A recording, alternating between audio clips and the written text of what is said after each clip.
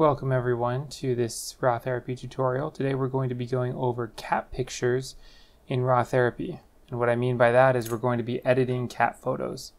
I recently became a cat, not a cat person, but my friend has asked me to take care of her cat for a little while, and so I thought we would have a little bit of fun because, you know, nowadays when you take care of people's animals, you have to send them lots of photos in order to show exactly how the animal is doing. So for me, I can't just send a photo. I've got to make sure that it looks pretty good, and so I thought this would be a great time that we could go over cat photos because we've gone over dog photos before. So I'm going to go ahead and open up this one, and this cat is got two different colored eyes, kind of this yellow-green eye and this bluish eye, and I really like that. I think that's super cool.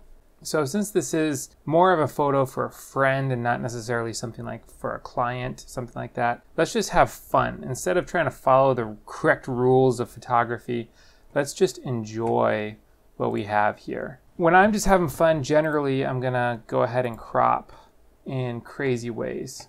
And by crazy ways, I'm just gonna crop this with a 1:1 crop.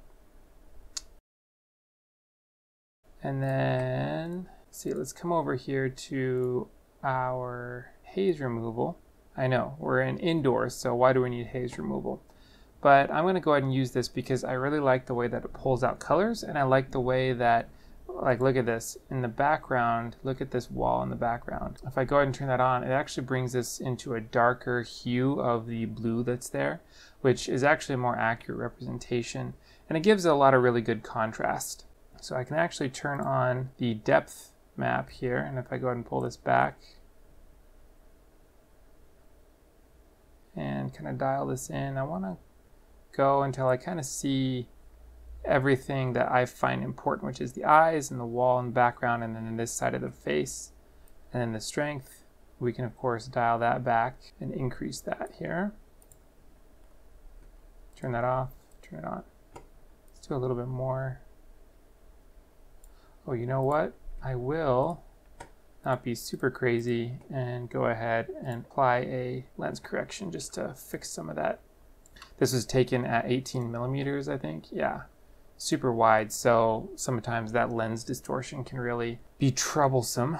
So I actually like what we've got here so far. Now, after doing all of that, I'm going to come in here to my tones, my tone curve, and let's go ahead and increase this, get some brightness. Don't want to blow out these highlights in the face too much. There we go.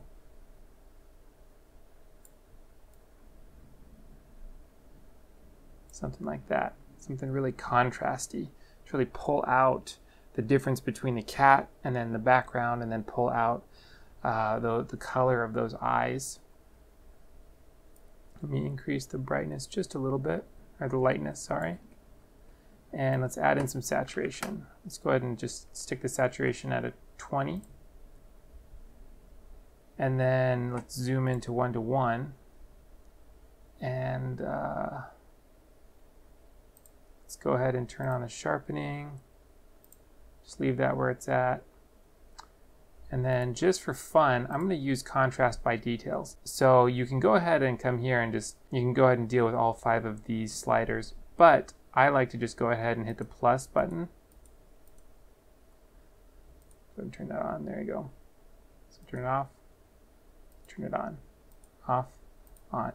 And I don't know if you can see, but look right here. Let me go ahead and turn it off one more time, and then turn this back on. It's actually doing a really good job taking away some of the blurriness that's here. So I'm going to go ahead and leave that there. Okay, now that we're here, let's go ahead and turn on some noise reduction as well.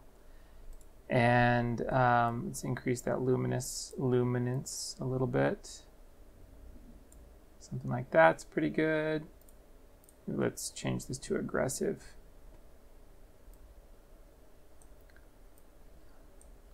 And I think something like 20. Okay.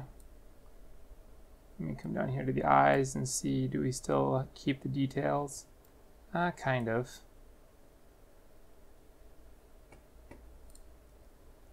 All right, next let's head into the vibrance and go ahead and increase that a little bit. I don't know about you guys, but I really like vibrant colors. For me, that's something that really makes a photo pop. It draws my eye. Let's go ahead and turn on the soft light as well. Let me zoom back out to see where we're at so far. That might be a little too much soft light. Maybe bring it down to 20. Okay, let's go ahead and open it up in GIMP. And you know, this whole thing is just for fun. It's just to enjoy editing some photos, get a little bit of practice, and my friend gets to see how her cat looks too. Okay, first thing I'm going to do is Control-Shift-D to duplicate, and then duplicate that bottom layer one more time. This layer, I'm going to go ahead and just come here to Colors and desaturate. Oops, desaturate and desaturate. Now I'm going to come in here to my colors and levels. Let's go ahead and increase some of that. Really add in some contrast. There we go. And now I'm going to go ahead and bring the opacity on that back to just desaturate. Not fully desaturate, just kind of, I'm at 66% here.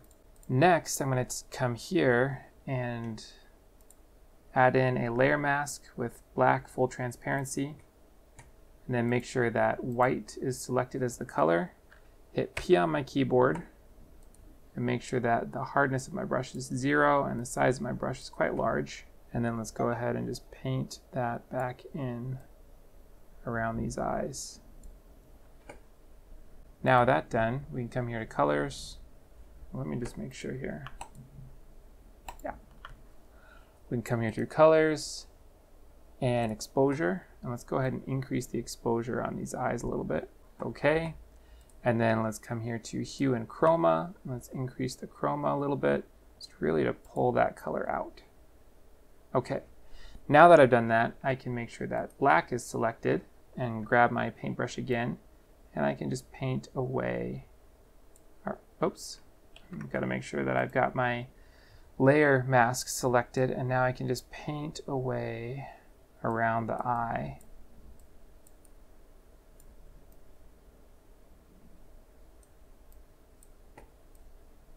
So now look, this is the eyes before, this is the eyes after. And you know, I might go ahead and kind of duplicate this regular layer at the bottom and bring that up to the top here. And then we can bring back the nose and mouth just for a little extra color. You know, I might also bring, oops, I might bring this couch back in too. The only other thing I might do is add in a high pass filter, but with all these little hairs here, that's going to be really hard to dial in. So instead, I'm just going to leave this as is. Thank you guys so much for watching. I really appreciate it. I hope you guys are staying safe out there, and I will see you next time.